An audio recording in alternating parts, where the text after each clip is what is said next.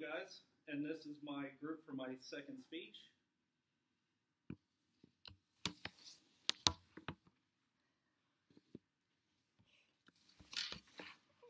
And I will begin. Who knew that feuding hillbillies from West Virginia and Kentucky would still, in the late 1800s, would still be an infamous topic of discussion today? I didn't realize how epic this family feud really was until I started off-road riding 3 years ago on the Hatfield-McCoy trails located in the southeastern part of West Virginia. After visiting the Hatfield Cemetery located in Gilbert, West Virginia, and the Hatfield-McCoy Museum in Matewan, Kentucky, I'm still left wondering why this epic battle began in the first place. Hence, I would like to offer you 3 reasons why this Appalachian feud began and lasted 12 years and took 12 lives.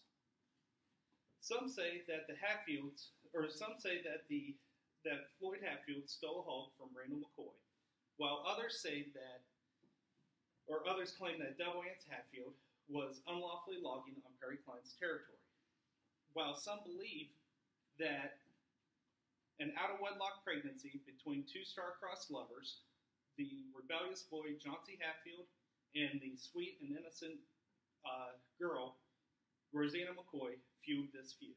To begin, I would like to tell you about the first reason which started this war. The first reason which started this war was over the theft of a hog. Randall McCoy claimed that Floyd Hatfield stole one of his hogs. In her article entitled Hatfield and McCoy Feud, Altina L. Waller, an associate history professor,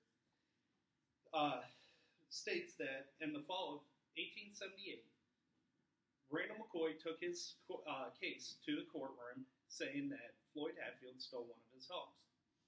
In these times, a theft of a hog was a major crime because of the high economic value placed on these hogs. And in the courtroom, there was a jury of 6 Hatfields and 6 McCoys, so that it was even. All 6 Hatfields and one of the McCoys, who worked for Devil Anse Hatfield, ended up ruling in favor of Floyd Hatfield, and he ended up winning the case.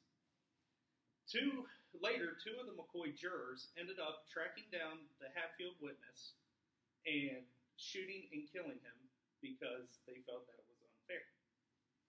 So now that you know a little bit about the hog story, now I'd like to tell you about the second reason which started this feud. The second reason which started this feud was over land rights. Perry Cline thought that Devil Anse Hatfield was unlawfully logging on his territory in Kentucky. And according to the Hatfield and McCoy moonshine history, Devil Anse was involved in a dispute, and I'll pass this around so you guys can see the poster. Devil Anse was involved in a land dispute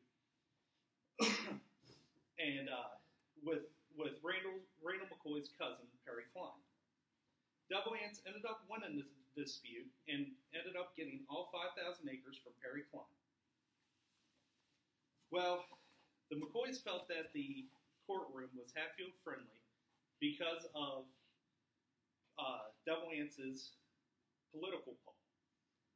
Ironically, the judge of the town was Devil Anse's cousin.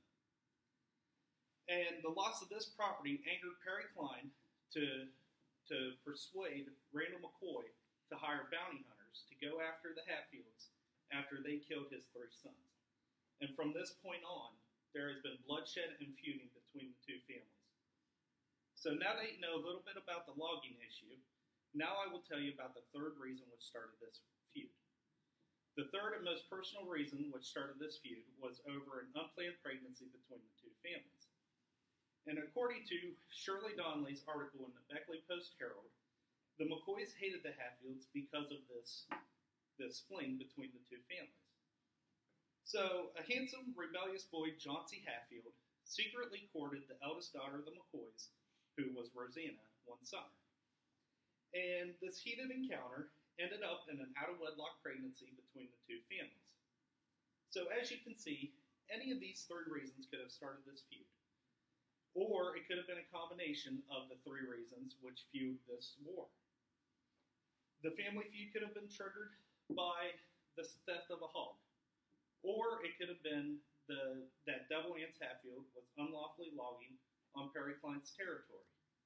Or it could could have been the out-of-wedlock pregnancy between Johnsy and Rosanna that was the straw that broke the camel's back.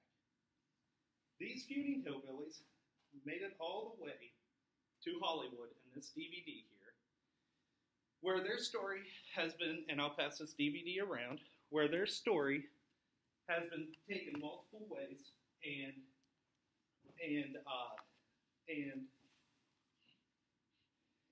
each of the shows have their own view on how the feud began.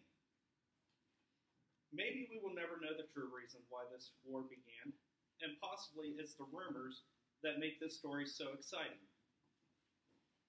and one that will be shared from generation to generation. Thank you for your time, guys.